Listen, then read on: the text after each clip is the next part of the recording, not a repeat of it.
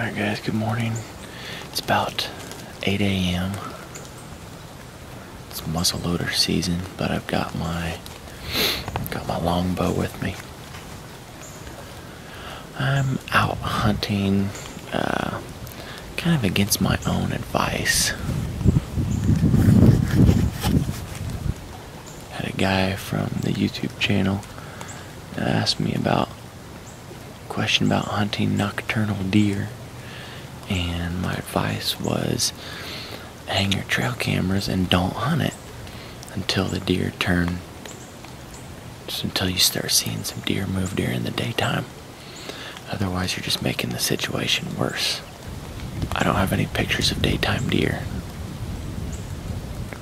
but I also haven't checked my cameras in over a week, so. Alright. That said, I haven't seen any deer. I saw one coyote. I'm going to do a quick overview of the camera equipment I use. So, my main camera is a Canon HFS 200.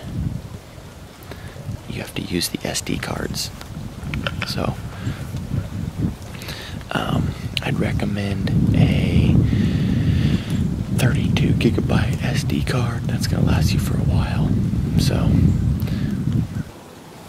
the problem I have right now is the wind is so strong. My battery's died on my external mic, so I'm using the onboard mic on the camera, which will pick up any wind or anything like that, and it can ruin your audio, which is no good. Microphone I use, it's an SGC 598 made by Takstar, and it comes with the little foam cover, and I bought this little fuzzy hair cover, wind screen protector, whatever, for like $5 on eBay. So I really like this. It was like $35-40 compared to a $200 Rode mic. Read a lot of reviews, and this thing performs just as good, almost. It's got a switch here. You can switch it from 0 decibels to 10 decibels. That comes in handy, so you don't have to go into the settings and change things if you need to adjust the volume a little bit. Show you how that goes on to the camera. Where's it? So, get this little hot shoe adapter, and the microphone will hook right up, and then you just plug it in. You're ready to go. Turn it on. Next up, we have my secondary camera, which is awesome to capture what's actually happening up in the tree stand in that moment. It's a GoPro. Honestly, I think I bought this GoPro for $100 on eBay. It's their cheap hero version. We buy a lot of these. We use them for our dirt bikes, helmet cams. We use them for hunting and a little bit of everything. So you can buy this little swivel clamp arm deal for about $15 on eBay.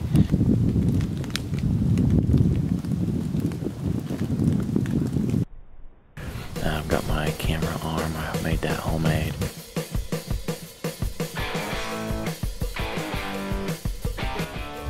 Then we've got my tripod, or my fluid head. It's a Manfrotto 700 RC2. I picked it up for about $80 on eBay.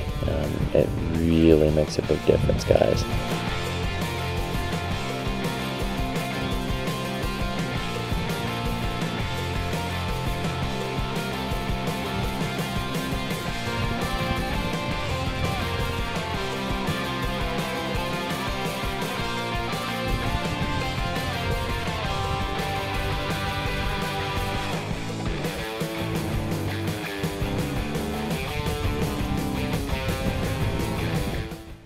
So we've got our Bebob engineering zoom control. It plugs into the camera right here. You have your on and off.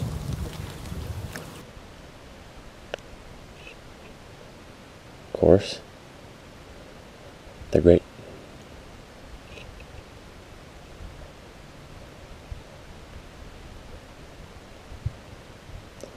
So with this controller, you want to set your camera to manual, and when you push the focus button right here, if you right now it's locked in manual focus, and this is my zoom. Okay, if I want to, let's see, right now I'm focused in like right here on this branch, right? It's gonna stay there. If I want to focus in on this bank over here, okay, I'd hold down the focus button and it changes to instant focus. Then I let go.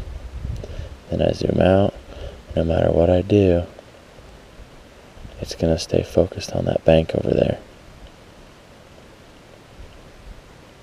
Okay.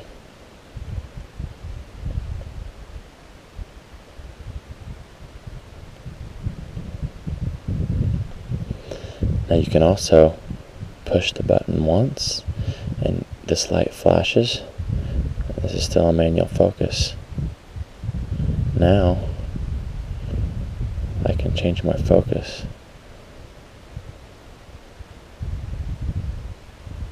manually. Okay. But I do not like that option. Takes too long. I like to quickly be able to go over, focus on something, and zoom back out.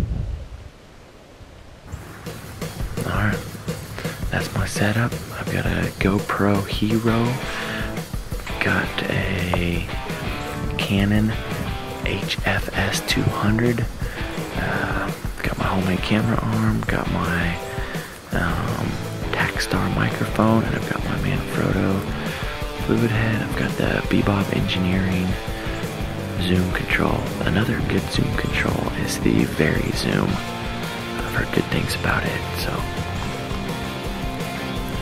you guys are watching E Factor Outdoors. Stay tuned.